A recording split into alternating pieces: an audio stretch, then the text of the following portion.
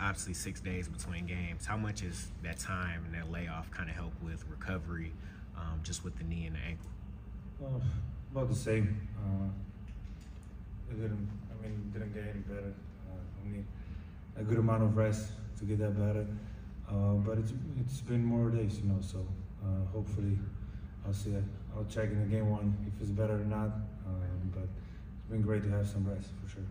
Luka, do you have any comment on Chandler Parsons' comments about your relationship with Kristaps Porzingis? What comments? He just said that you didn't like playing with him.